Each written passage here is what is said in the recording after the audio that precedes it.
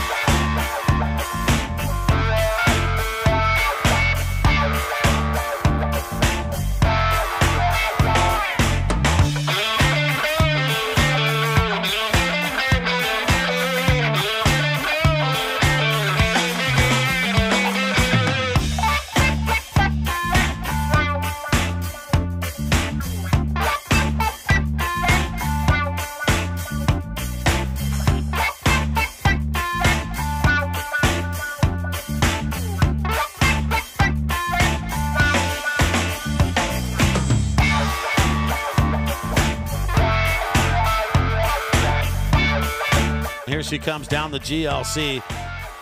Clock ticking away. What's going to be the time for Casey Brown? That's going to be a 4:38.09. Annika routine. She was third in the Garbo DH yesterday, second place in the Fox Air DH last year. Crossing with a time of 4:36.79 into second place for Annika routine. Look at this right now. Check that time. Here she comes across the line. Jill Kittner.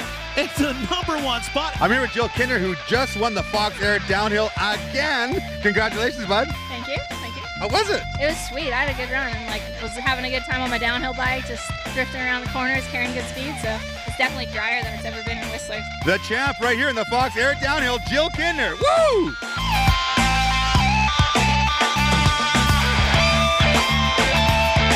This looks like a really good time. At the split, he's in the #1 spot right now.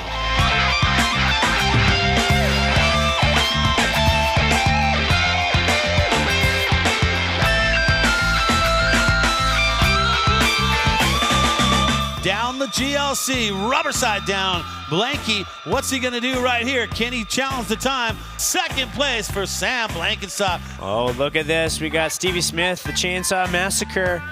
He's won this race before. He's no stranger to that. And he's been trying to get his groove back, trying to get his mojo back when it comes to winning races, because it's been a tough couple of years. Oh, well, here we go. Check the time for Steve Smith.